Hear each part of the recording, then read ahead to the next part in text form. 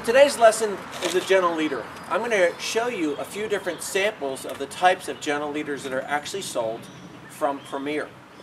Now, the one that I have right now in this packet is the Gentle Leader Deluxe model. Now, the difference between the Deluxe model and the other gentle leaders is they've stitched a felt piece onto the nose loop strap that actually goes over the dog's nose. As you can see, this particular piece of felt that's stitched in is generally a lot more comfortable when it's going across the nose of a dog who's got short hair. So when I refer this to my clients, generally it's going to be a Labrador Retriever or a Dalmatian or any breed that has short hair. I'm going to suggest that we use the Deluxe.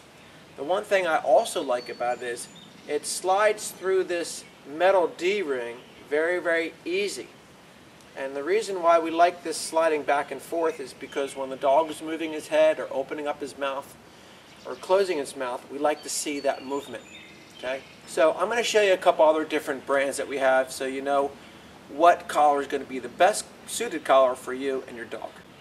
Typically when you go into stores, most of your pet stores, you're going to find the Gentle Leader collars with a 3/8 inch nose loop strap. Again, the nose loop strap actually goes over the dog's nose. Also supposed to be fitted comfortably across the base of the dog's muzzle, allowing the dog to open up its mouth, to drink, or to pant, or even to fetch a ball if it wants to play. But the idea is you'll see how thin the band is.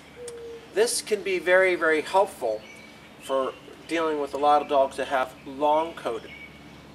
So if I see a dog that has long hair, like a Yorkie or a Wheaten Terrier or a Bearded Collie, any dog that has a lot of hair on its face, I generally prefer the narrow band compared to the wider bands that they also have. And this is a 5/8 inch band compared to the 3/8 inch band. I like the wider ones for the dogs like Pit Bull Terriers or dogs that are very powerful. Even the Mastiffs, many families have said they felt more comfortable when they have a wider band. The next option, what I like to use for the real powerful dogs, and this is also a comfort thing. A lot of families say to me, Bob, peace of mind means a lot. So what I do is I recommend the Gentle Leaders that actually have holes and a buckle like a belt.